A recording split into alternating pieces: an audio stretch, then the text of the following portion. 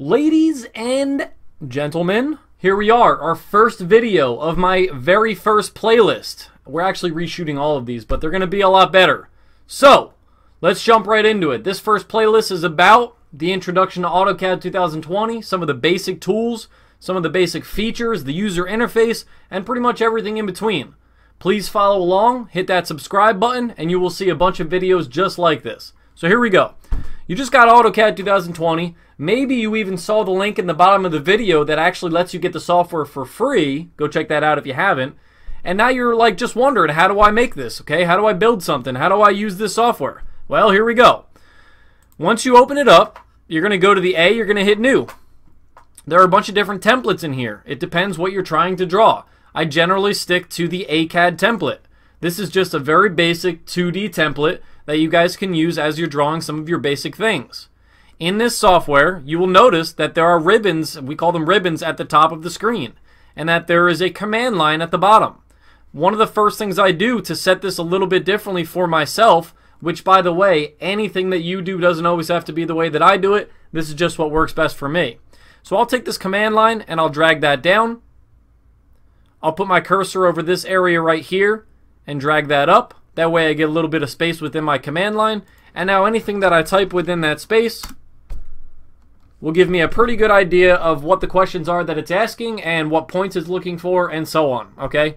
At any point, if you're inside of a tool, you can always hit escape, and now you'll see it says cancel and you're not within any tool. If I was, for instance, in the rectangle tool, you'll notice that there are different options within rectangle. But again, if I hit escape, I am now not in any tools. A lot of times, a lot of beginner mistakes here is you'll be inside of a tool and then you're like, oh, I want to use the line tool. Well, that doesn't work because it's already inside the rectangle tool. So be careful. Always hit escape when you're done. Like I said, at the top you have your ribbons. The most important ones that we're going to talk about right now is the Draw tab, which, by the way, if you drop this arrow down, you get other options of drawing tools. You have basic tools like the line, the polyline, circles. If you see an arrow beneath something like circle, you'll notice that there are other circles, 2-point circles, 3-point circles, tangent, tangent, radius. All of these things, if you just hover right over it, even for a couple seconds, it'll give you a pretty good idea of what that tool actually does, and it shows you a little graphic. You can do arcs, you can do rectangles. Behind the rectangle tool, there are polygons. A lot of times in the command line, when you click one of these tools, it's going to ask you a question. It's going to say, enter the number of sides. Okay, if I wanted a polygon that was like a stop sign, I would hit an 8. Specify the center. Where's the center? Anywhere I want. Is it inscribed in a circle or is it circumscribed? If you're not really sure what that means, just go ahead and Google that. But basically, if I hit circumscribed, that means that if my radius is 5, enter, you'll notice that if I put a circle at the same center of that point, so go ahead, let me draw that,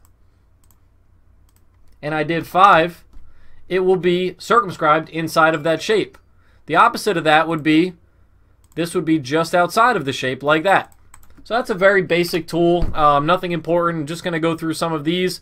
You've got your trim tools, your trim tab basically. So all of this modify stuff is about modifying things that you've already created. So I have the move tool, the copy tool if I want to make a copy of something. Stretch. So for instance, let's say I made a rectangle. By the way, you got to create something first, otherwise you can't use those yet. Let's say I made a rectangle and I'm just going to draw a rectangle like this. Then I go into the stretch tool and it wants to know, what do I want to stretch? Well, if I did the whole thing, that's not going to be a stretch. That's going to be more like a move. But if I did stretch and I just draw over the right side of this object here, and then I hit enter between because it's saying, hey, select objects, but you're not selecting anything anymore.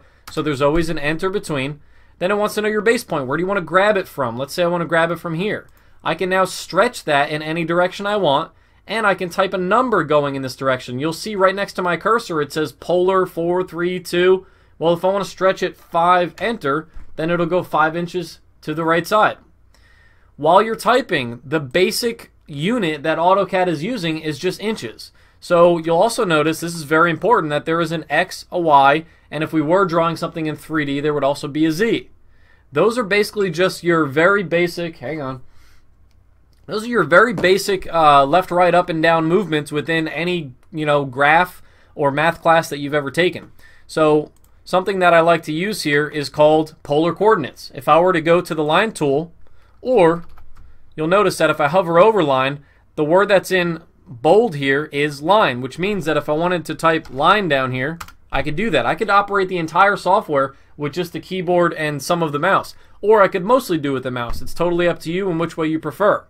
If I'm in the line tool and it asks for my starting point, I could type something, comma something, x, comma y. So 0, comma 0 would start me off at the 0, 0 point. If I want to draw a line that's 10 inches across, I can do a couple different ways. I can put my cursor on the green line going across. Also, by the way, if you don't have a green line, that's F10. Make sure that polar is on. I also make sure that F11 is always on. That's object snap tracking, which we'll talk about later, probably in another video. And I turn off F12. F12 in this software, F12 in this software actually turns off dynamic input. So you notice now that there are things floating around with my cursor.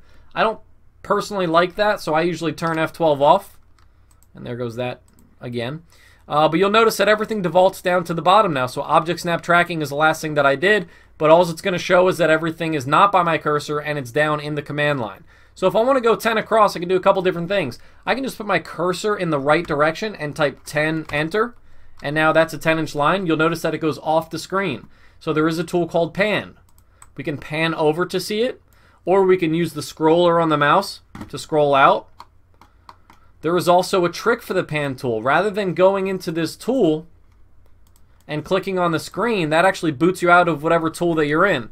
Let's say I was still on the line tool, but I want to pan around.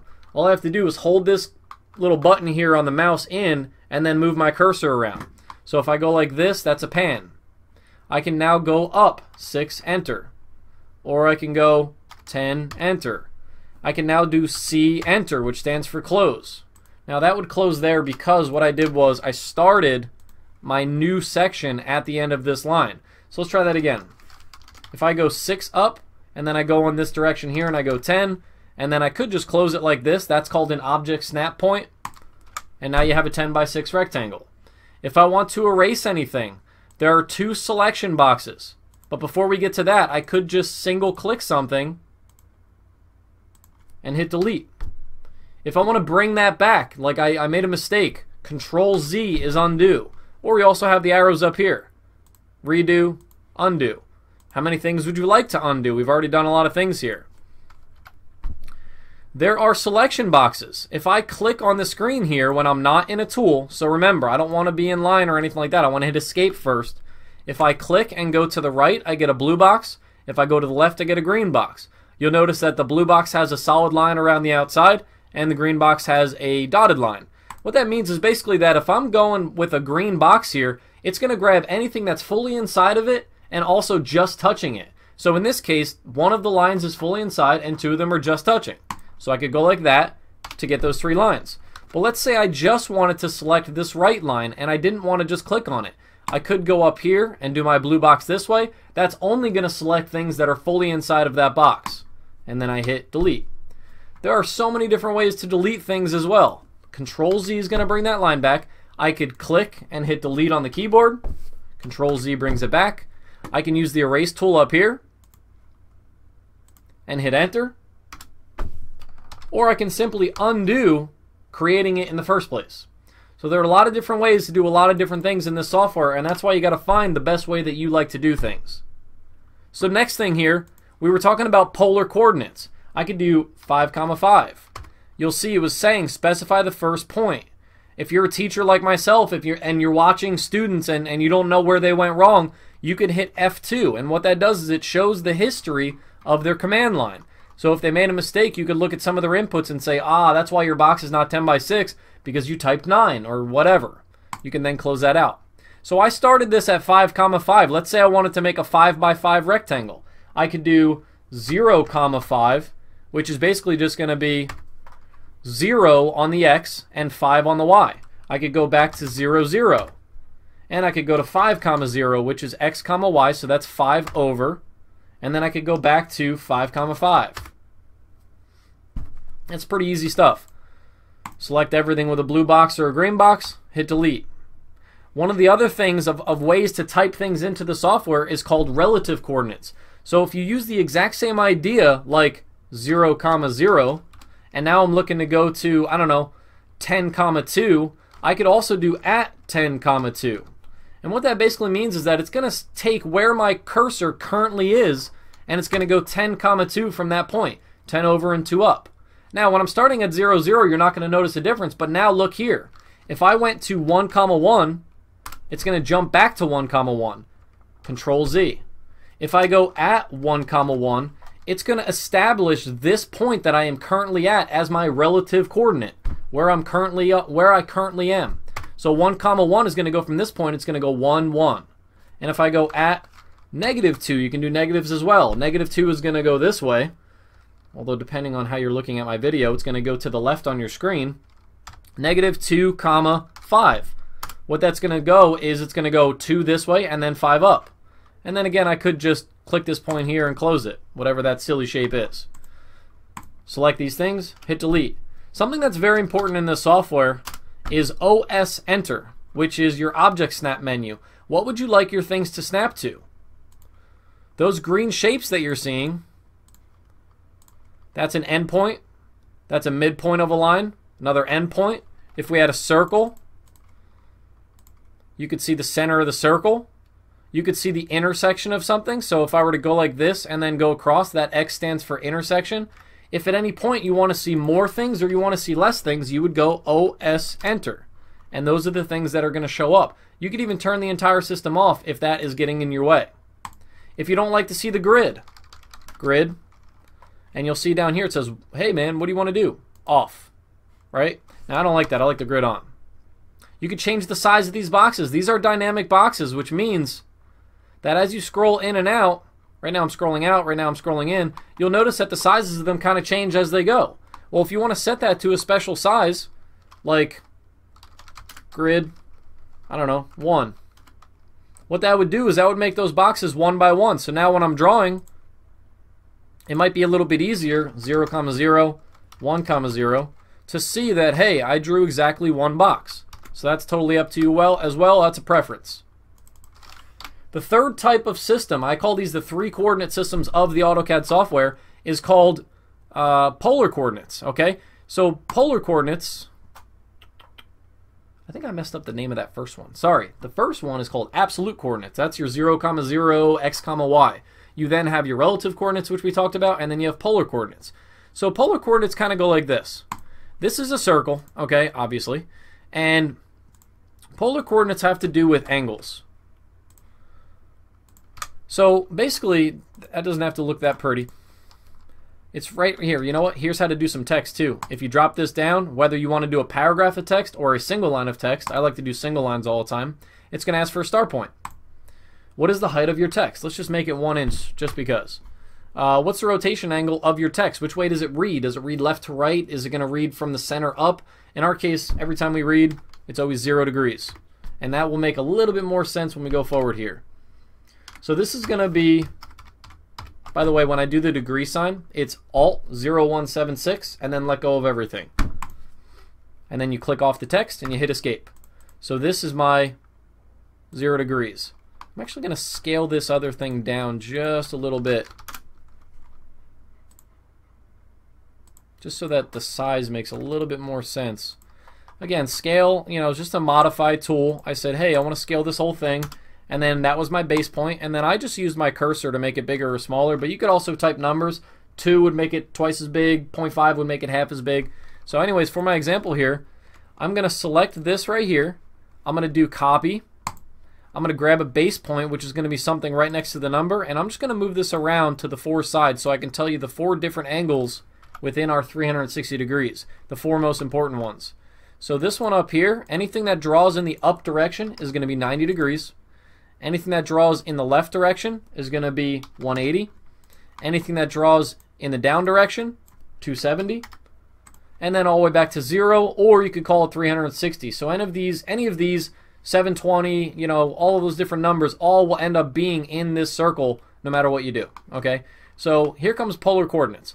The way this works is, I don't know why my mouse is lagging a little bit. When I'm drawing something like a line, what I would do, the formula for this is at some number, and then, so let's say at 5, if I want to do a 5-inch line, at 5, And then if you hold shift and hit the comma, you get the less than sign. That stands for angle. So now if I did 90, that would mean a 5-inch line at 90. At 10, angle 0. That means a 10-inch line to the right. At 3.75, angle sign 270.